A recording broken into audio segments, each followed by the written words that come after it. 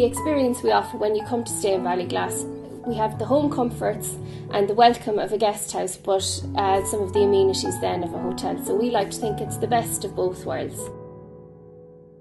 We're located halfway between Tipperary town and the Glen of Aherlow, so people find it very convenient for walking and for going cycling. And it's great because you can actually start a lot of the looped walks from the hotel here, so you don't actually have to drive anywhere. And for anyone who is coming here walking or cycling, we feed you in the morning and set you up for the day, and then we'll give you a packed lunch to keep you going till you come back for a pint after your day's adventure and a nice bit of home cooking then later on.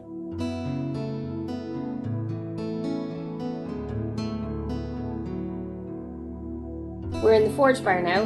This actually originally used to be a cartwright's workshop, hence the cart wheels on the ceiling. The top half then was where his workshop used to be, and the bottom half then was the forge, and this was the actual fireplace here for the forge.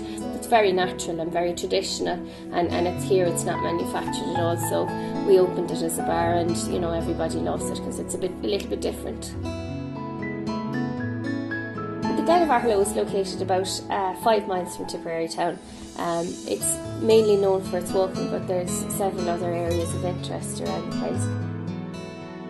It's got a fabulous nature park, which is home to lots of very unusual flora and fauna.